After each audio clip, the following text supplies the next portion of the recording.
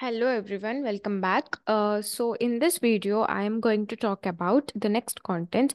So first of all, I will just give you a brief of what is a resource, okay, and what are the different types of resources. Types of resources in the sense like when you create a resource, you have to choose a service, okay.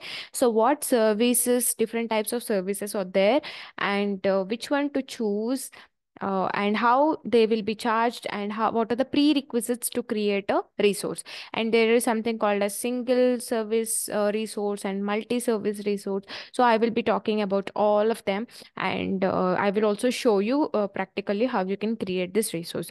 Okay, so firstly, talking about what is a resource and what are the prerequisites also I will be talking about. So basically, when you're trying to access any of the service, or you wanted to utilize any of the capabilities, you need to create a resource which will provide you a key and endpoint. This will be used for authentication, right? So you need to authenticate with your Azure AI service, correct? So that authentication can be done through using your keys and the endpoints. And that for in order to get them, we create a resource that utilizes, right? That utilizes a proper service, right? So based on what your requirement is, you have to choose the right service. Okay. So now let's go to how to create a resource. I will show you. Okay. So if you go to portal.azure.com, okay, here you can see how you can actually create a resource. I will show you right from the scratch. So here you can see the there is an option called create a resource, correct? So if you click over here, it will take you to the page where you have to provide what resource you want to create. Okay. So before I do this step of practical, I wanted to show you a list of resources, list of services that we have actually. So this is the list. Okay. You can check from here. Okay, based on what all the capabilities that we have. So let's say for image recognition, right? So we have custom vision service, we have document intelligence service, we have face service, we have language service, speech translator, vision. So these are the different types of services that we have. Based on what your requirement is, you have to choose your service wisely. So that is first thing. So let's say you wanted to work on a use case where you want to identify the people's face. Okay, you wanted to identify people face, so you will definitely choose face service. Okay, so that is the first thing. And also so let's say you wanted to identify the speaker that is there. Okay. So you wanted to do the speaker recognition. So for that purpose, you will use the speech. So if you are using two different use cases, two different projects where you want to identify person separately and you wanted to identify the speaker separately, then you can go for two different resources. You can create two different resources, one with face service and other with the speech service. But in a case where you wanted to create only one project which has both, which should have both the capabilities, then in that case there is an option called multi-service account. Okay, multi-service sorry, multi-service resource we can create actually. So for that purpose, how we can actually do that, how we can actually create, is something that I'm going to show you. So one thing you have to be clear about is, if your use case is dealing with only one service, you can go for single service. One second, let me get the terminology clear. You can go for single service account. Yeah, you can go for single service account. Let's say if you wanted to include more than one service into a same use case, then you can go for multi-service account. Okay, so these are the two things that I wanted to give you clarity on. And apart from that, charging, right? So if you are using a single service account, then based on what you use, it will be charged accordingly. If you are using multi-service account, the combination of both the services will be charged together in the same account. So that's how it will be charged.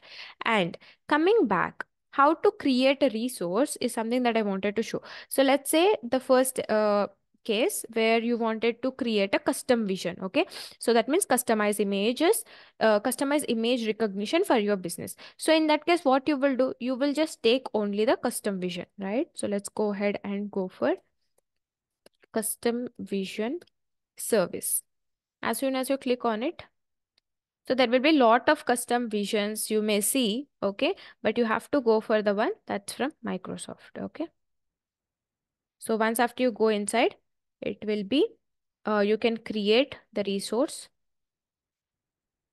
right? You can select the subscription, resource group, pricing, and everything, and you can create it. I'll show for one of that how you can actually create. Okay, so you can create the resource. That is one way, and I will show you how you can actually create a multi-service account. Okay, so this is quite simple, right? Like, you, based on what resource you wanted, what service you want to use, you will create. But let's say if you wanted to create a multi-service account, so in that case you have to go for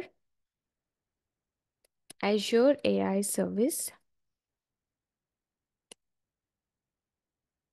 and inside this you can see here, this is the one. Okay, Azure AI services, and you can also see this is Azure AI services is there, but this is for OpenAI. Okay, this symbol is for OpenAI. The one that we want is this one. Okay, if you see here, it will be provided in documentation also, I think. Mm, but yes, this is the one we should go with. Just scroll and create Azure AI services. So if you see here, get access to vision, language, search, and speech Azure AI services with a single API key. Correct? Yeah, exactly. This is also one more thing that I wanted to tell you. If you wanted to, if you go for, as I said you that the resource will provide you the API key and the endpoint URL. So if you are going for a single service, so for face only one single API key and the endpoint will be provided. Um, but for multi-service account, if you're going, so then in that case all the services that you are utilizing will be coming together under single API key and the endpoint, so that only using that single endpoint and the API key you can access all the different services. You don't have to create a new service for accessing a different service. Okay, clear? Now let's going to this. I will show you how you can actually create this. So now you can just click on free trial, and then you should have a resource group already. I have it, so otherwise you can just give some name like demo resource group, like that. You can just create one resource group. Okay, and then the region. So basically the region would be something based on the service also, it matters. Some of the services, there is a documentation actually, service based.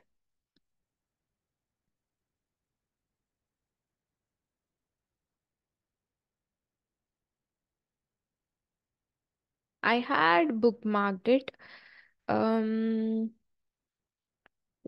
I will check and put it in the description box if I find it, but it is definitely there in the documentation. Mm.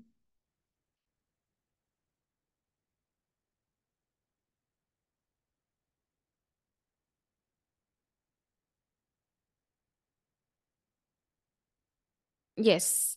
So if you see here, there are different types of, this is for OpenAI actually. So if you're using OpenAI, you have to make sure and which region you choose based on the model that you choose, right? So mostly I would say you can choose either UK South or North Europe, because when I worked choosing those locations, and then I didn't actually faced any issue. East US also it works sometimes. So depends on what service you are using. Okay.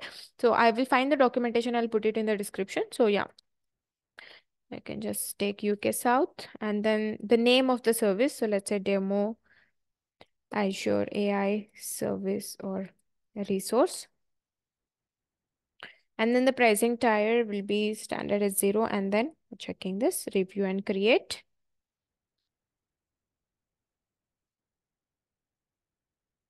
It will take some time for deployment. So once after it is deployed, So just click on create and it will start the deployment. Okay. So once after it gets deployed, I will show you what all the things that you need to know after creating a resource. So you can see cognitive services all in one. That means it's a multi-service account, right? So fine. So here we can see this is a multi-service account, and let me show you here, right? So once after you create the resource, what you can do is, and one more best practice that I would suggest is, once after you create the resource, if you are not using the resource, please delete the resource, please clean the resources. Okay, so because it is not charged for creating a resource. I mean, you should have a subscription. Oh, sorry, I actually forgot to tell one of the prerequisite of it. So like if you have to create a resource, right, there should be a subscription. You can see here there's a symbol. This is subscription. You should have a subscription on your account before you create a resource. That is very mandatory. That means uh, if you don't have an account or subscription already, what you can do, you can create a subscription for 1 month. You will get a free trial, and maybe later on if you want you can keep it, and you have to pay for it. Otherwise you can just drop it. Okay, so this is the subscription that you need to have in order to create a resource. So that's the prerequisite which I forgot to tell you earlier. Yes, going back, where is my resource? So these are all the resources that I have. Um, okay, let me take one resource. Okay. So if you see here, this is my resource, right? So once after you create your resource, you can see something like this. And if you go here in the, mm, mm,